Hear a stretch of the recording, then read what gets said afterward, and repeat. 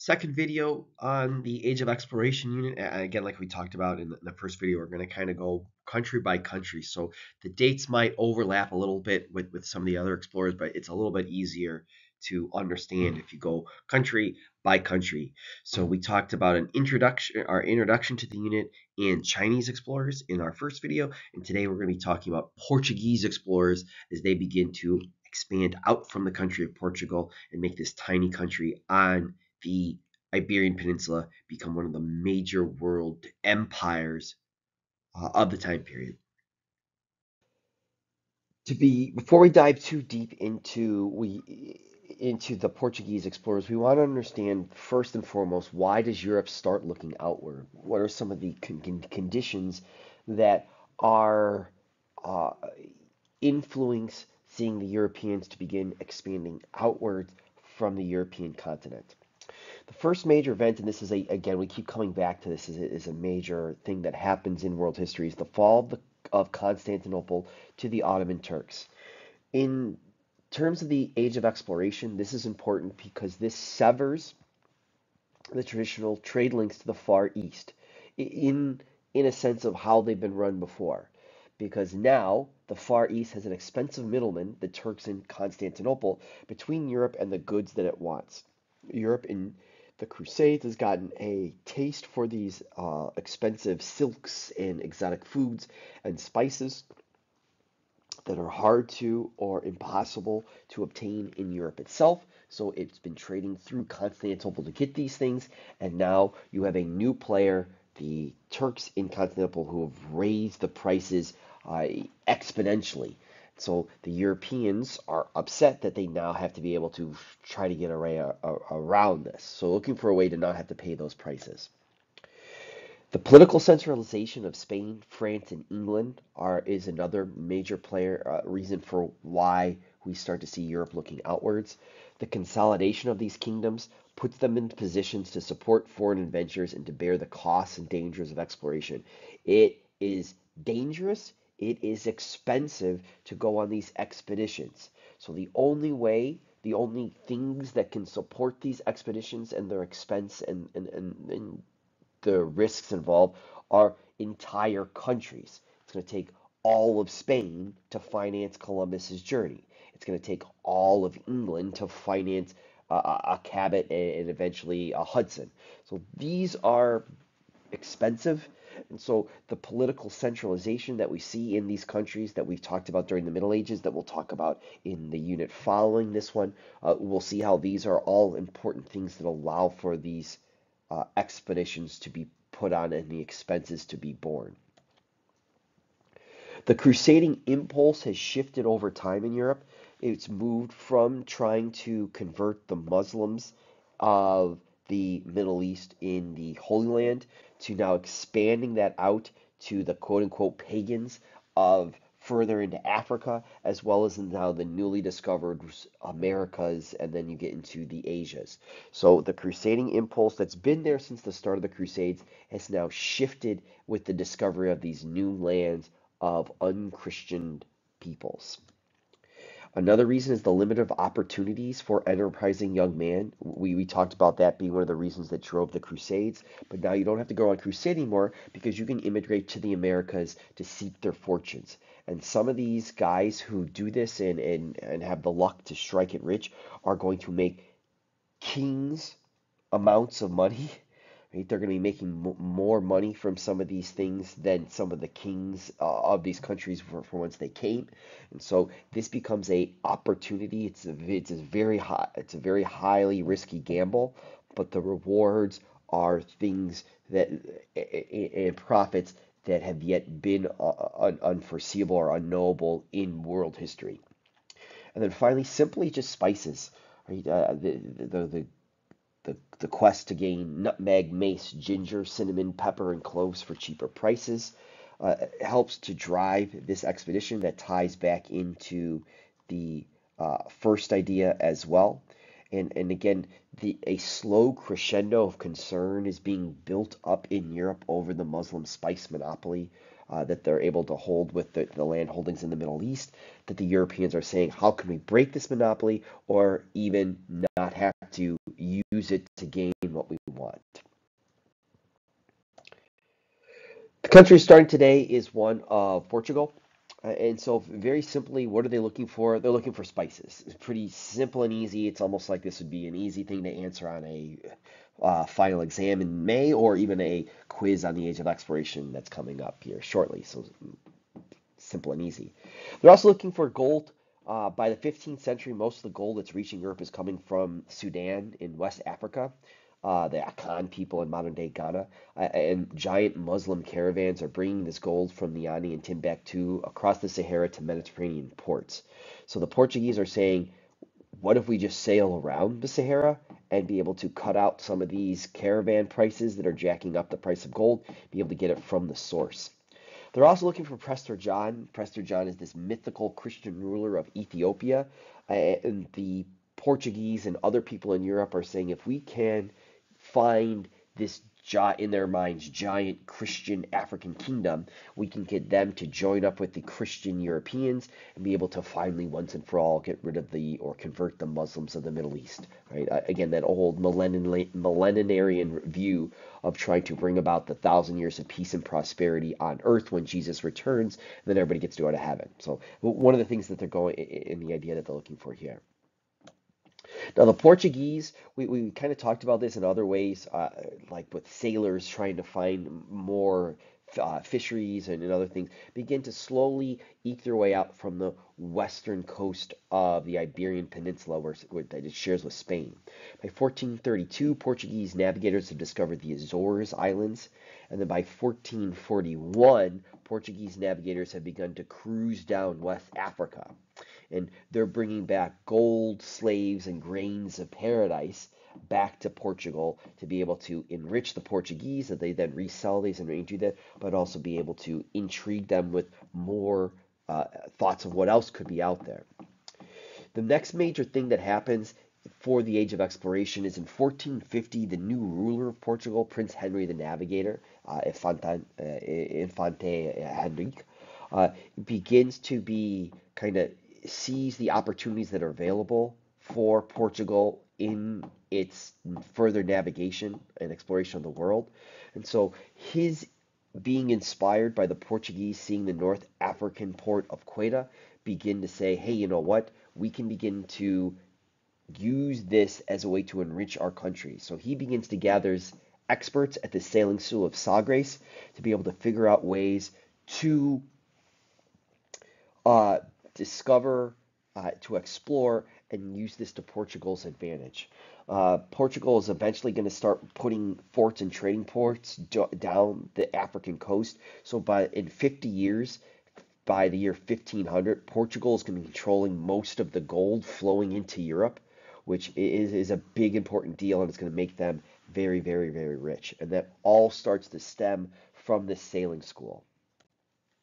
So just so that we understand kind of the geography here, Portugal is on the western edge of the Iberian Peninsula. They've started to go and sail out. They found the Madeira Islands, the Azores, the Canary Islands, and they've started to work their way slowly down the West African coast. And so they're kind of colonizing of the Madeira Islands, then the Canary Islands, and you can see the Cape Verde Islands. By going and doing that, they start to be able to understand how you take over an area, how you take over the natives, and they're kind of learning on the fly as they're going out and expanding from Portugal. So this sailing school at Sagres is going to help design ships, redesign them, prepare maps, and train captains and crews for longer and longer and longer voyages. We can very much make the comparison with the sailing school at Sagres with, say, Houston or Cape Canaveral in the United States in the 1960s, where the Americans are redesigning ships and preparing maps and training captains and crews for long voyages to the moon and even beyond. So similar, same ideas, because going from, say, Portugal to South Africa in the 1400s is just as wild and crazy as people, as Americans leaving from Cape Canaveral in Florida and going to the moon in the 1960s.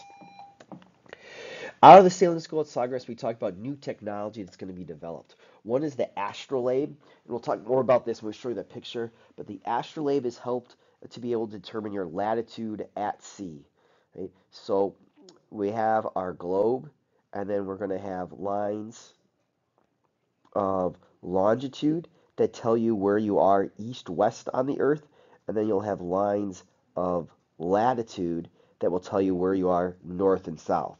Now, to be able to determine your longitude, east and west, so your vertical lines on a globe, that's very hard to do without a reliable piece of timekeeping on your ship, which with the pitching and rolling of these ships in this time period, it's next to impossible. It's going to take into the 1700s to be able to get accurate longitude measurements east west on the Earth. But latitude can very much be determined by using the sun and by using the stars. And so the astrolabe is going to help you in determining where you are north and south, which is a big deal if you're working your way down the African coast and need to know when to turn eastward or when to turn around. The next major piece of technology is the introduction of the caravel. Now, the caravel is a new ship that has different things, but it also, in terms of how it moves, helps combined. It is helped by its combination of the square European sails with the Arab Latin or triangular sails on a three-masted ship. Right, so we got our boat in the water. Right, we've got our three masts. We'll have triangular sails in the front and the back, and then big European sails.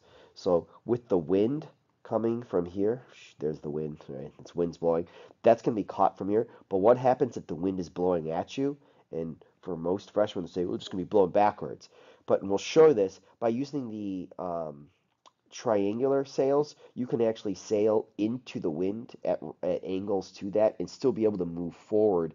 And that's what the caravel allows the Portuguese to be able to take advantage of. The caravel also requires less manpower to sail, which is a good thing because we're still just removed from 100 years from the Black Death. So Europeans still are recovering from their population. And it's also highly maneuverable, meaning it can sail into tight situations and get itself into these tight spots and out of these tight spots just as easily. Even though it's highly maneuverable, it also has larger cargo holds, which is important because the whole reason it's being sent out is to be able to bring stuff back to hold all this cargo. So its ability to sail in different wind situations, its lighter manpower requirements, its high maneuverability and larger cargo hold creates almost a perfect ship for this time period for the Portuguese to be able to sail from and with. Cartography is improved at the sailing school at Sawgrass. We have improved, more accurate maps and sea charts. This is where I usually bring up the idea of Moana. When Moana's sticking her hand in the water, what is she feeling for? She's feeling for ocean currents. Because ocean currents are like, you want to think of it like conveyor belts in the ocean. If you think of, say, the movie Finding Nemo, where Marlin and Dory are looking for the EAC, the East Australian Current, where the turtles are, to be able to zip them in there. And if you can find where those are, because at in some places the ocean is still on the top, but if you move 5 feet to your left, you can find one of these currents and it will push you even if there's no wind on there. Cannons are being redeveloped and being able to become smaller and safer to be able to put on these large wooden vessels. Again, a cannon is basically an explosion. Fire is bad with wood in the middle of the ocean. And so these cannons are put on these Portuguese ships, which allow them to dominate larger commercial vessels. So all this new technology and new ideas is then allowing Henry to send ships out to slowly work their way south along the West African coast, like we said. So here's our caravel. So again, just the kind of different things from there. So that's what they're going and doing in terms of the new technology of the ships there. The astrolabe, you got to do some math that's involved, but you're using a kind of almost a compass to be able to find the angles to a specific star or to the sun using the horizon, which is easy to see on a calm day at the seas of a kind of 180-degree flat angle. And then by calculating that interior angle there, because you're making a right triangle, you can then use those calculations to find a measurement where you are relative to north and south on the Earth. So this is parts of an astrolabe discovered near Oman, which is one of the oldest known astrolabes that we have in museums today. This is our caravel that we see here. Again, this is about the size of a school bus, right? So in terms of length, it's maybe, again, this is 2.5, maybe 3 stories off the ground, but again, maybe only 1.5 stories above the water. So it's not that many people on this ship, but again, you're using that to be able to go and hold stuff is what these are on. You can see that Arab lateen sail at the back there, and that's important for what we want to call in the idea of tacking. So that's what this kind of smaller picture here depicts. That's pretty easy to move with the wind at your back, but what happens when the wind's going forward? You're kind of stuck or you're pushed back. But what the lateen sail does, it allows you to use a sailing term that's called tacking. And by tacking into the wind, you're sailing into the wind and at angles into it, and that's actually going to allow you to pick up wind in your sails and make you move forward. You're not going to move as fast as if you have the wind directly behind you, but you're still able to go and make progress, which is a big deal at sea. So we begin to have improved maps as the Portuguese begin to go and map out the African coast, and then as they turn the corners all the way down into India and into Malaysia, and maybe even possibly farther west, which we'll see there in a second. And this is an example of one of the cannons they're putting on their ships. So who are some of these explorers that are going out for Portugal? In 1488, they send out Bartholomew Diaz. And Bartholomew Diaz, again, when we talk about the 5 G's of exploration, what are some G's that pop up here? Diaz is looking to serve God and His Majesty, to give light to those who are in darkness, and to grow rich as all men desire to do. So if we think back to our 5 G's and we ask what are some of the G's that pop out, well, God is here, right? Again, to give light to those who are in darkness, that goes back to God, to grow rich, glory, and greed, and then desire there. So it's hitting on 4 of those 5 G's right there. Diaz begins to sail south, and what Diaz does is he begins to sail all the way down, all right? If here is Africa, right?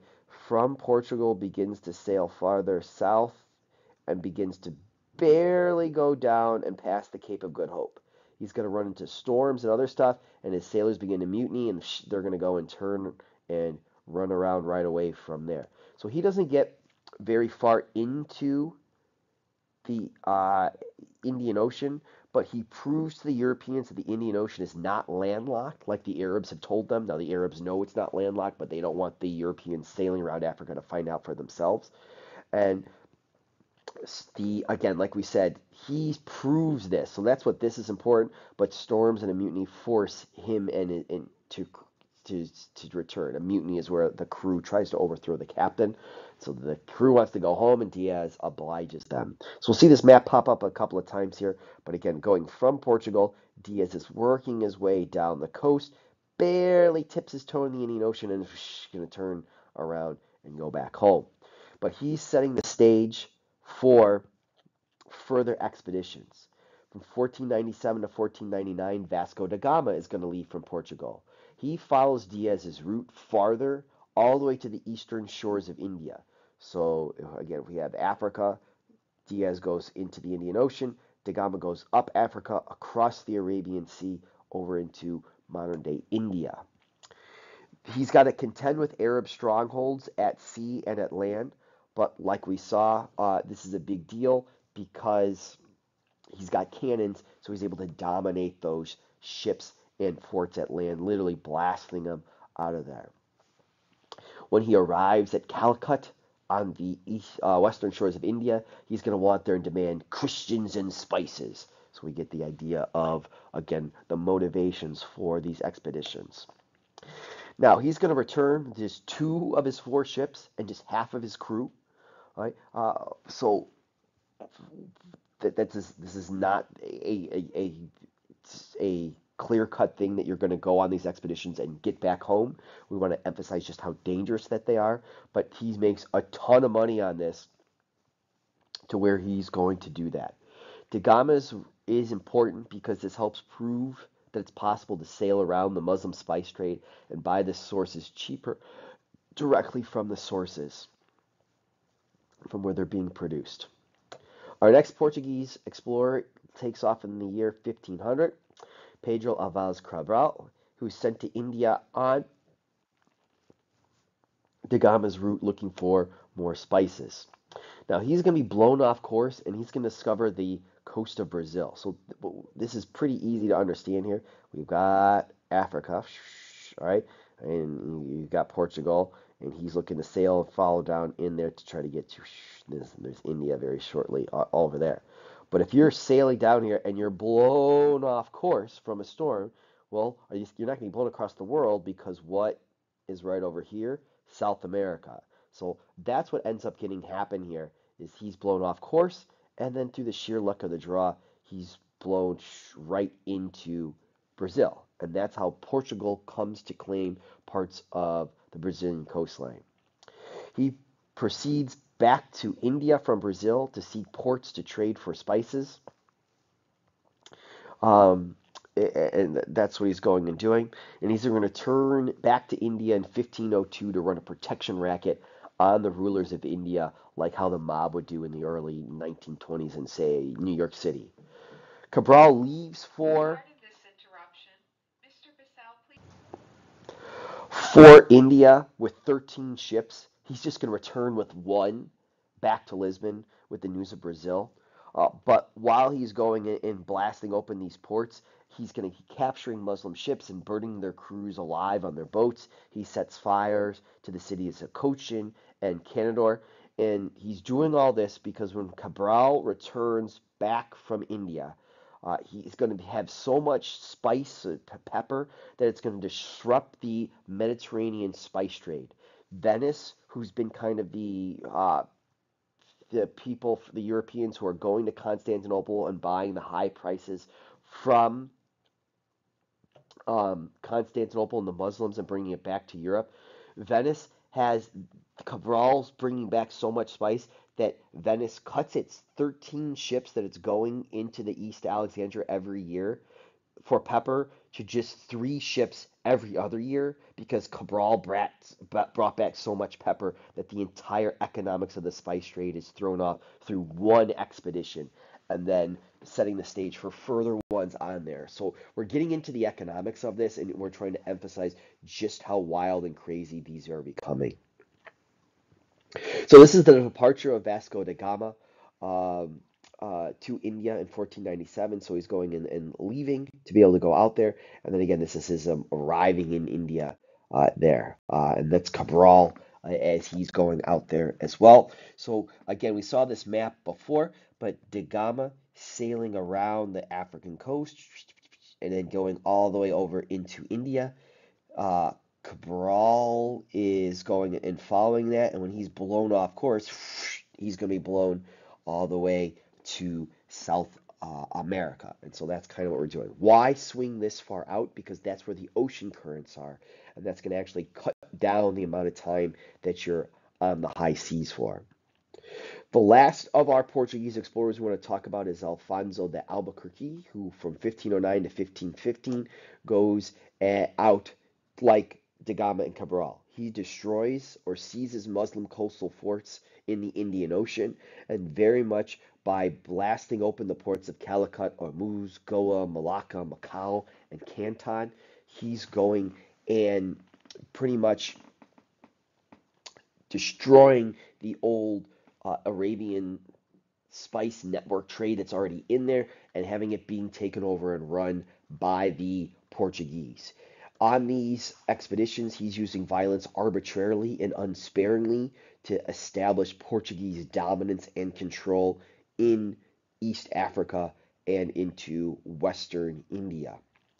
The Portuguese are going to use these seizing of these coastal forts to set up coastal bases, and this is going to be an important thing to understand that by the Portuguese are going to use these coastal bases instead of creating inland empires like we'll see the Spanish, the French, and the English establish. So the Portuguese very much are going to now establish these coastal bases, are going to work very in step and in tandem with the locals instead of trying to conquer and enslave them like we'll see other European countries try to do. Now, Albuquerque, as he's going and blowing all this stuff up, right, is a big contrast to how he's bringing Christianity to, say, India and China versus how, say, other religions do there. So a great quote that kind of underscores this is, while Buddha came to China on white elephants, Christ was born on cannonballs. So the idea is that Buddhism came to China along the Silk Road through trading and through ideas this way, where Christ is being kind of literally thrust onto these people at the end of the bayonet or the sword or under threat of being exploded by cannons. We just want to finish here by understanding the economics of this. What's the whole point of doing this? And pulled this from one of the textbooks that I have. So just to understand how much money is at stake, we can do some simple business calculations here. So we're going to talk about pepper being 1 kilogram. If you go to the place of production, say in India or in Malacca, or Morocco, Canton, Malaysia, so you can buy 1 kilogram of pepper for 2 grams of silver. How much is that today, Mr. Kramer?